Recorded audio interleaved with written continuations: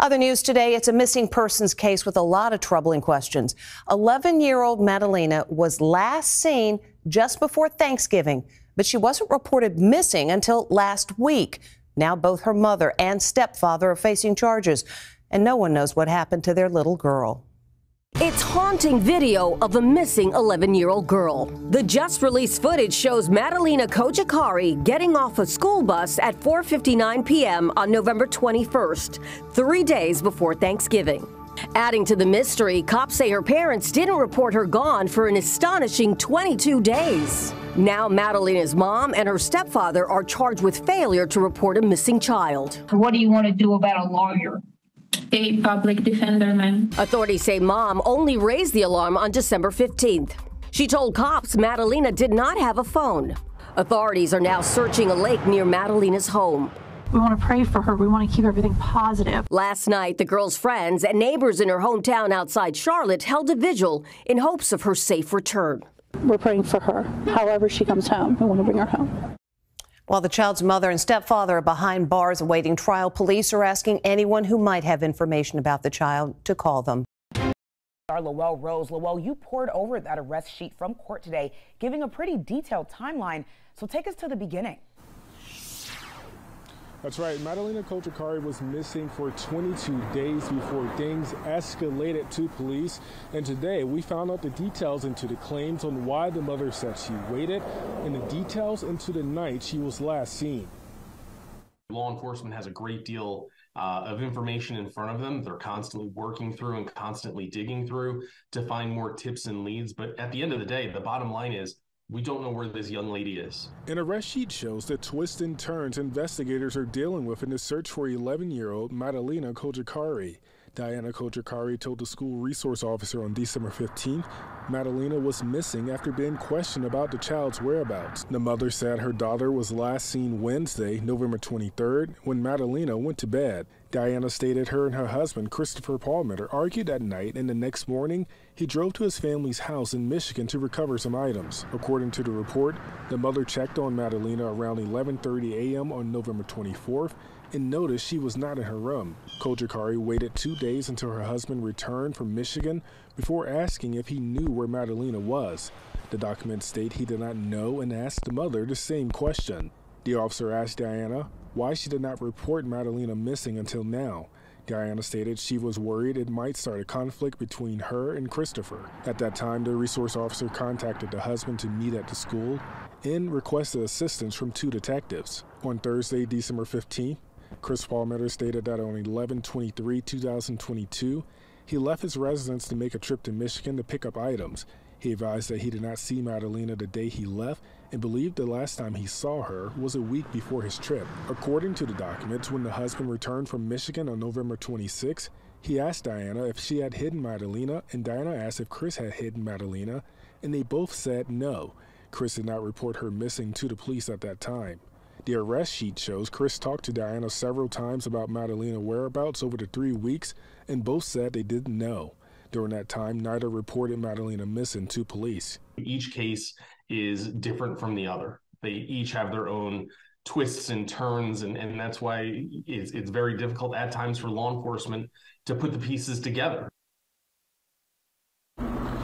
Now, today in court, the mother's bond was set to $250,000, but the state expressed extreme concerns should this mother be released from custody. This after prosecutors said she hindered the investigation several times. Now, if she is released from custody, she will have to wear an electronic monitor. Reporting live in Cornelius, Lowell Rose, WBTV, on your side. Lowell, thank you.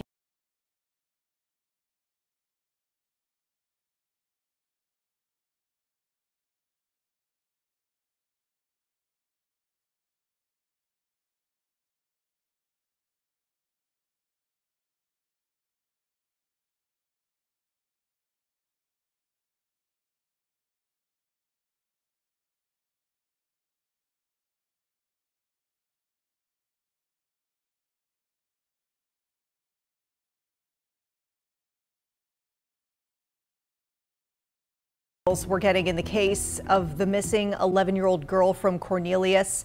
Madalina COJOCARI, a big police presence tonight at Madalina's home. Investigators on scene with what appeared to be evidence collection underway. We saw the crime scene van there. We saw an officer with a camera at one point leaving the home. Our crews have been there for hours too, gathering the latest. So with that, we want to get over to WCNC Charlotte's Austin Walker, who is joining us live with the details that he's been gathering throughout the evening. So what does it look like at the home right now, Austin? Yeah, it's wrapped up right now, Vanessa, but it was a very busy night outside of Madalina COJOCARI's home earlier tonight. Again, a lot of investigators moving in and out of the home. Neighbors say they haven't seen this much commotion at the home in a few days. And tonight, as we're heading into the later hours, we are learning a lot more about her mother. WCNC Charlotte obtained these court documents Wednesday.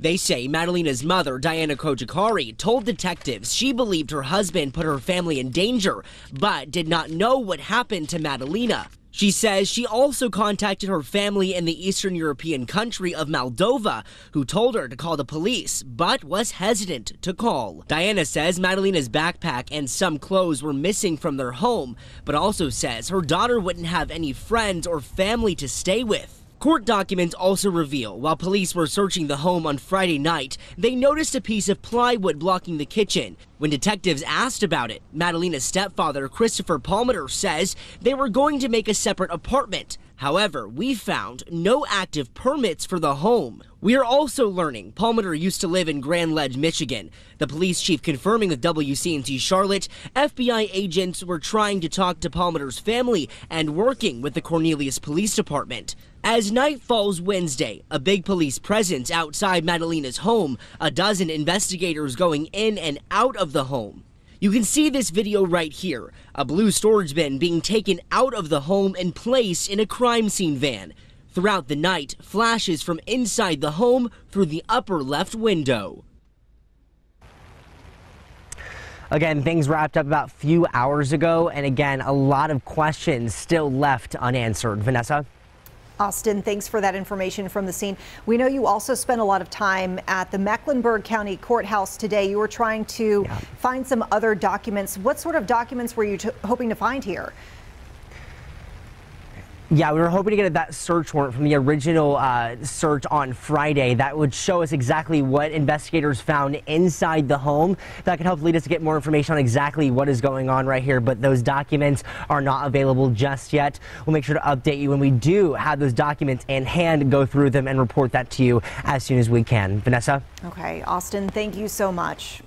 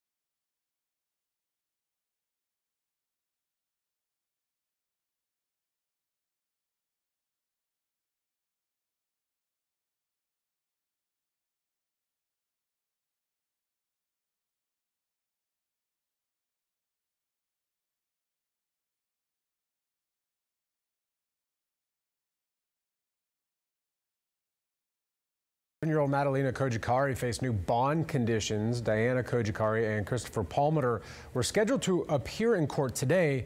That didn't happen. Instead, the judge ruled the parents must surrender their passports if they do in fact post bond. The two were arrested for not reporting the Cornelius girl missing for more than 3 weeks. Now, they say Madalina was last seen on November 23rd.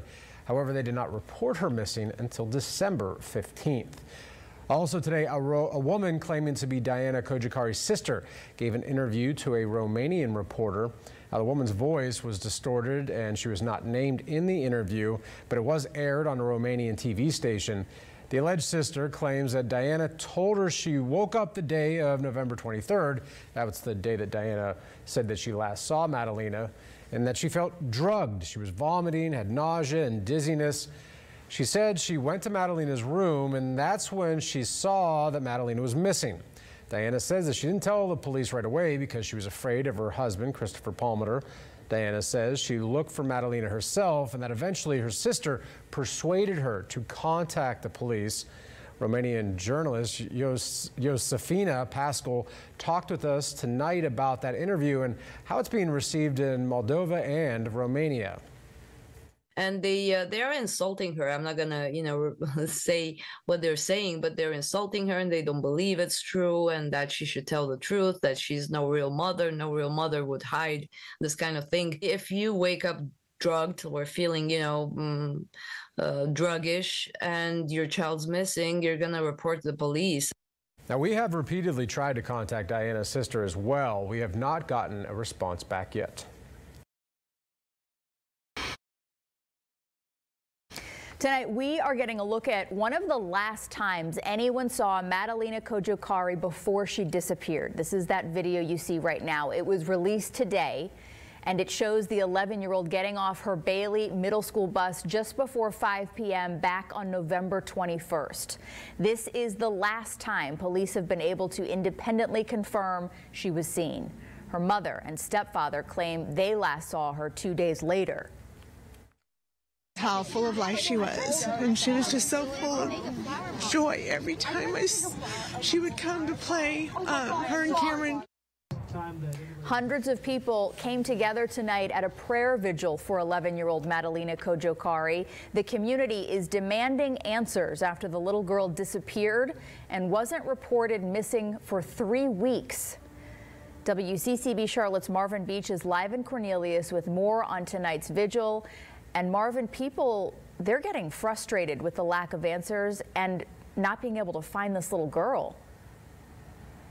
That's right, Morgan. But tonight we learned about this little girl who friends say has a bubbly personality. They say she loved horses and animals, but as you mentioned, neighbors getting very frustrated. And the community still remains stunned about what happened.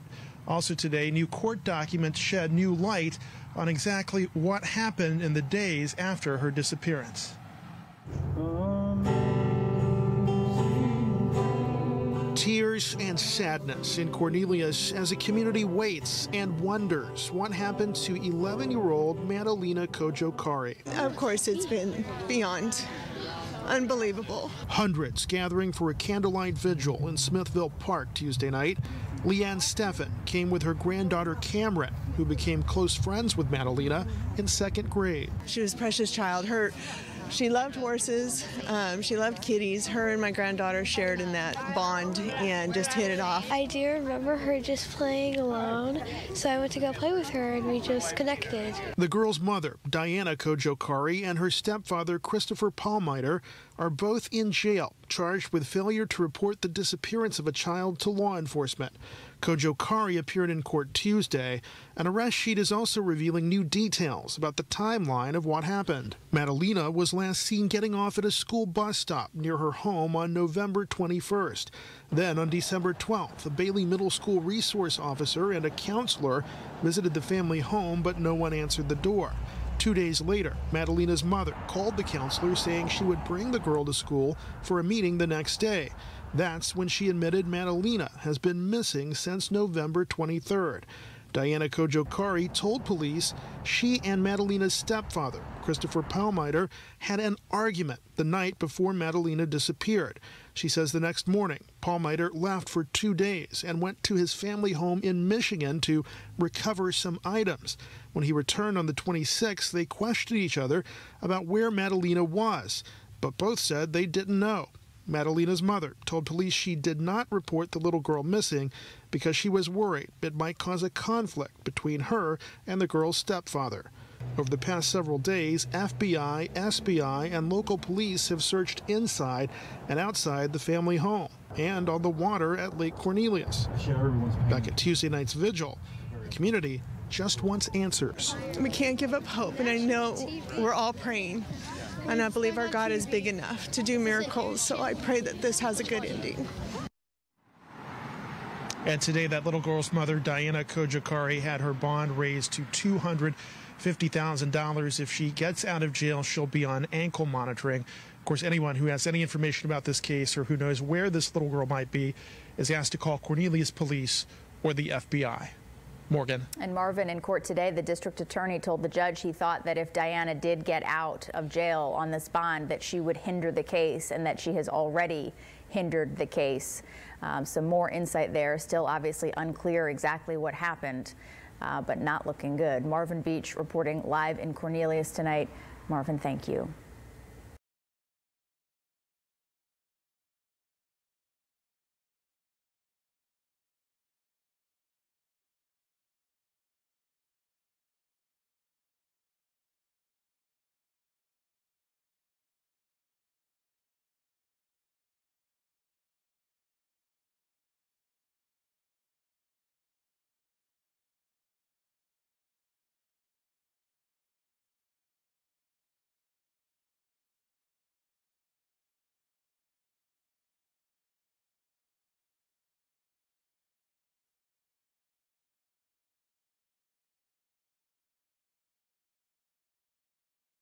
Continuing to stay on top of the latest in the search for a missing little girl out of Cornelius. New video shows the impound lot where key evidence is being stored in the case of 11-year-old Madalina COJOCARI. Queen City News was the first to break the new information from the newly released search warrants in the case this week. Our Robin Kennedy is live at Madalina's home in Cornelius. And Robin, you discovered what authorities were investigating at this impound lot. That's right, Morgan. We have been telling you this week about a new search of Madalina's home here, as well as a search of her mother's car. Today, we found out where that car is based off of those search warrants.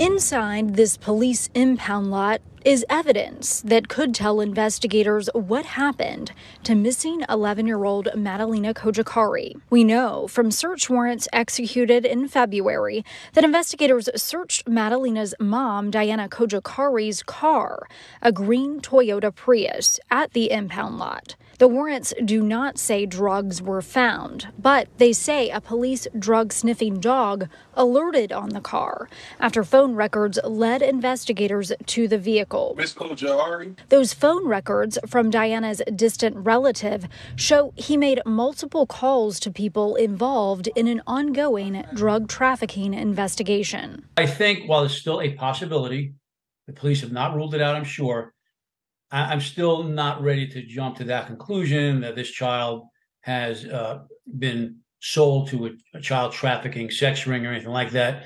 The warrants say the family member told investigators Diana had asked him to help her with, quote, smuggling Madalina and her away from their home because of a bad relationship with Diana's husband, Madalina's stepfather, Christopher Palmiter. We reached out to the FBI and Cornelius Police requesting public records Thursday of any international travel by investigators, since Diana is from the Eastern European country of Moldova. The FBI tells us they would not release that information until a case is closed. Right now, they just want to find Madalina. Personal belief is more that there is harm that's been done to this child. Unfortunately, possibly dead, and they're just covering it up, them being the parents, though my hope would be that she's alive and we do rescue her.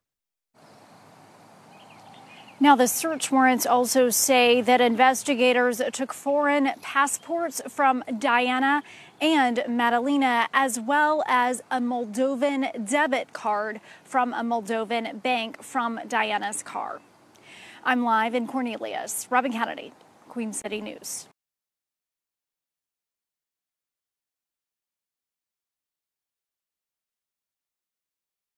For the first time, the Cornelius police chief is answering questions about the mysterious disappearance of Madalina COJOCARI. Today marks 4 months since the 11-year-old girl was last seen getting off of her school bus.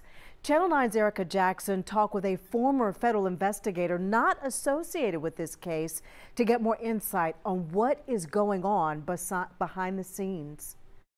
Cornelius Police Chief David Balcom didn't hesitate to address the desperate search for Madalina COJOCARI at a community breakfast Tuesday. We have detectives that are working this case every single day. It's just the fact that we can't talk about it. But just because we're not talking about it doesn't mean we're not doing it. Chief Balcom made it clear the investigation is not a cold case. Cornelius Police and the FBI won't rest until it's solved. This is not a standard kidnap or missing persons case. There's a lot of tentacles into this investigation. Retired FBI Special Agent Richard Coco explained detectives will treat the case as a rescue mission until they have a reason to think otherwise. Madalina's mother, Diana COJOCARI, and stepfather, Christopher Palmiter, are in the Mecklenburg County Jail for failing to report a missing child. The biggest challenge is the parents and other people. Their primary concern may not be the young girl, sad to say. It may be their own well-being. Court documents reveal Diana COJOCARI asked a family member to help smuggle them before Madalina's disappearance. Investigators say that relative's phone records showed calls to people involved in drug trafficking investigations. Coco says investigators will work to connect evidence like video surveillance, phone locations, and DNA. Law enforcement has worked hard to develop not only a suspect list, but a witness list. They've got a lot of people to interview and a lot of people to talk to. Chief Balcom is confident their work will lead them to Madalina. That's been our goal from the start, is that, we're going to find Madalina. It may not be today, it may not be tomorrow. We're not going to stop. That was our Erica Jackson reporting. Cornelius police are asking if anyone out there watching, has any information that could help in this investigation, even if you think it might not be significant. Police want you to give them a call. Also breaking, the search warrants for 11-year-old Madalina COJOCARI's home in Cornelius will remain sealed. A judge sealed the warrants for 90 days at the end of December. That seal would have expired today, but yesterday the court extending it until April 19th, noting it's still an active investigation. Earlier this month, we learned Madalina's mom, Diana COJOCARI, asked a family member to help smuggle her and her daughter out of their home. That family member is believed to be involved in narcotics trafficking. Madalina was last seen getting off her school bus on November 21st.